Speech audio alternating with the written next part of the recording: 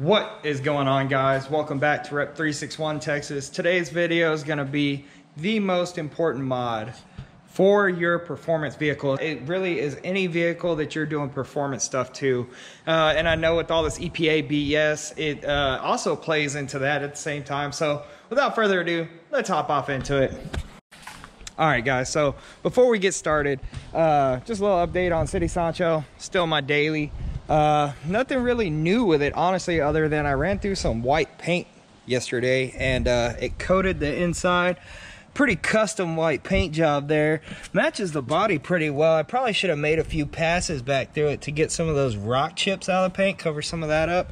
But yeah, there was a paint bucket on the side of the road. I got to do the oil change on this thing today, so I'm going to knock that out probably in the course of doing this video. So at some point, I'm probably going to get really sweaty. It's a little windy out here, but it's hot as hell. The Ram is the Ram. There's nothing really done to it. Of course, it's actually been parked in storage. I'm only pulling it out so I can do the oil change on Sancho. And then Little Blue is still back there until I find a good day that I want to pull the motor out.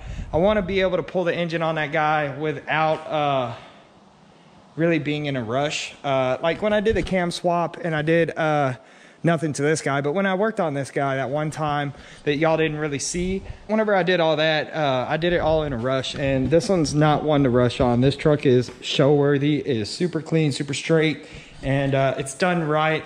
It just needs love is all. Anyway, without further ado, we'll hop off into the video. I'll quit rambling, and we'll talk about the single most important mod first. The most important mod that you should do to any performance vehicle, especially if you're just an owner and not a tuner, is a wideband AFR. This is a cheaper one off of Amazon, 130 bucks. I will say the veterans out there probably not gonna like just the basic AM wideband. I don't know, it's a great wideband just to keep an eye on things. But let me tell you why wideband is important as hell. It doesn't matter if you're tuned or not. You need to know where your AFRs are. You need to know how much fuel and you're getting and you're not getting whenever you're running at wide open throttle. Otherwise, you end up like this.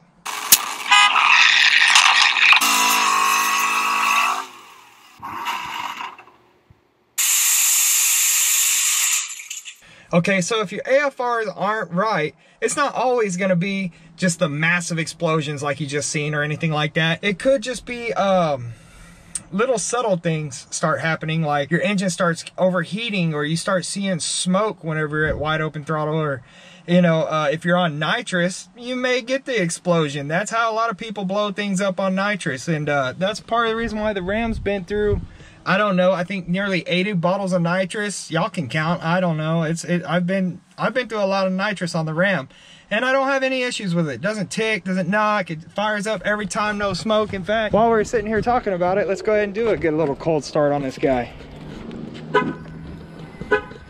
Here we go. We're gonna go to the exhaust.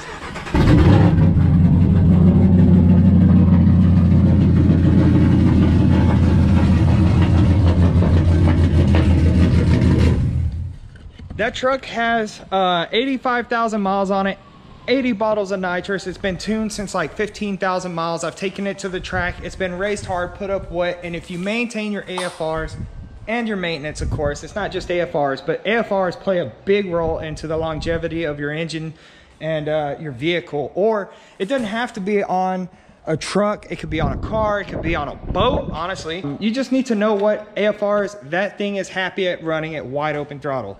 A lot of stuff is around the 12.5, 12.7 range, but really do your homework on that, what number you're expecting to see, and install your AFR properly. Make sure you install it as per the manufacturer recommendations or as per general standards for that application and before tuning, if you ask me, because even when you do an air filter swap, stuff like that, there may be other parameters you're not seeing, the factory computer isn't looking at, and it could be adjusting and compensating for atmosphere versus new muffler versus new intake, you know, whatever it may be, and it may be on the lean side or it may be on the rich side.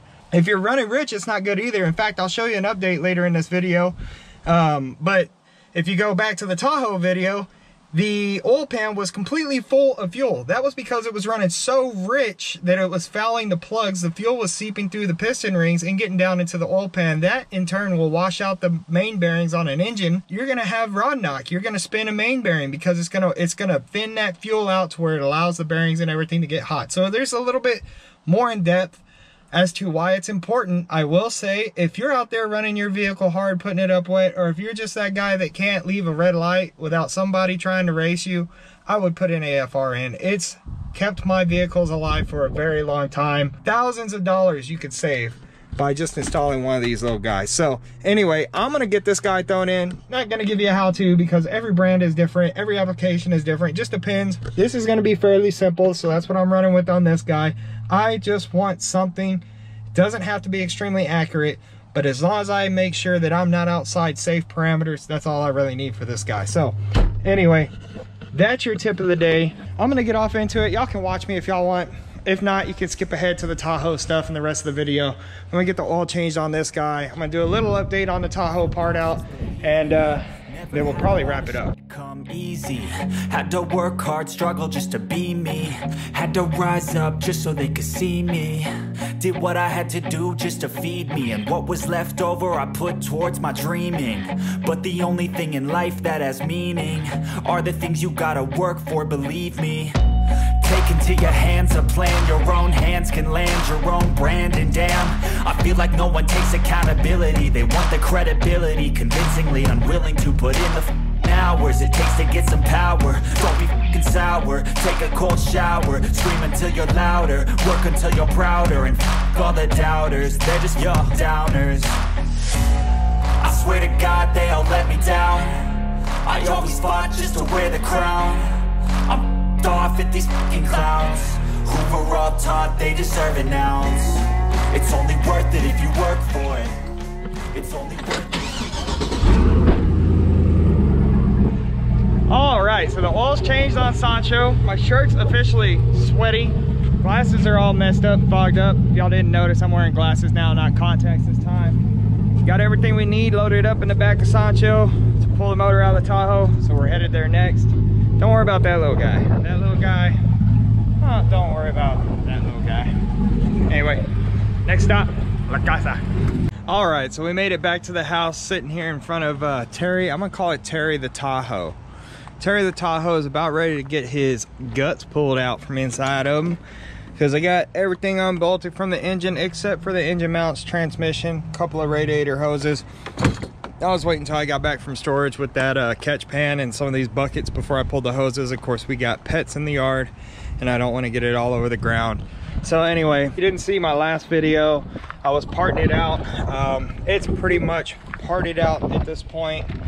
Interior is practically all gone as far as what's good, worthy of selling.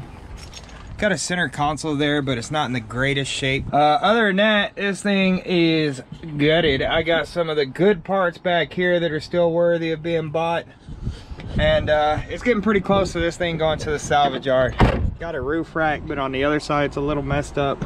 All the glass I'm probably gonna pull. I'm actually probably gonna pull all the doors off of it before I scrap it, because somebody will need one of these doors one day. I'd probably take like 50 bucks a piece for them or something. I mean, I've pretty much already made my money back on this thing. I gave $500 for his Tahoe, parted out all the bumpers and everything's gone. Parted it out and made my money back. So once I scrap it, I'll get my money back out of scrap metal, and that'll be a done deal. I'll actually come out on top with a little bit of money to build a motor for the Camaro, which is sitting over here. Not looking too beautiful, but it will be down the road. Just give it time. So yeah, in the next video, I'll probably be tearing this engine down and showing you more or less what was going on with it. I have no idea, so y'all are gonna see with me, but I have a pretty good hint that they had a flooding issue with the fuel, because the oil level is extremely high and extremely thin and smells like straight gasoline.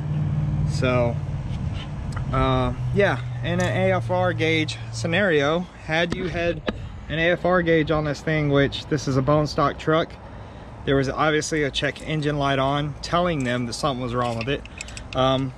Anyway, yeah, I can't put this damn dipstick back in the hole with one hand while holding the oh, I got it. got it. All right, so I was gonna end the video off, and I know I look probably like hell since the last time you saw me, but engine, transmission, and drive shaft almost came out all together at the same time, mainly because the transmission wasn't really bolted to much to begin with. Engine, so I got a few things I really want to go over here. The starter. Now, this was a running, driving vehicle when it was left, but check this out. So, that stud right there, yeah, that's not, yeah, what, wait, what? Huh, what? Wait, what? Look at this, the whole starter, starting with this nut and this stud here and this eye, loose. Then you get to the solenoid. The solenoid itself has got slack in the body of the solenoid. I don't know if you can see it moving there. And then, like, the solenoid to the starter's got slack. The starter to the fucking block has got slack. Okay, so they did some welding here to do something. I don't have a clue. I guess they stripped the threads and thought they could weld the bolt. They ain't got no bolts in it. I know what's wrong with it. Ain't got the right fucking starter altogether, actually. And then we come around to this side. Okay, cool. We have a bolt and stud here. What's there? Nothing. Nothing's there. This is notched for some reason. They notched the transmission, which is great because this is fucking like almost brand new transmission, but they notched. I don't know why they cut all that shit off. I guess, I don't know. I guess I could get up there and put all those fucking boogers on there. You get to this side. Look at this. It would have taken me no time to pull this transmission out because I was, you know, dreading having to deal with the harness and all the bolts in the firewall area.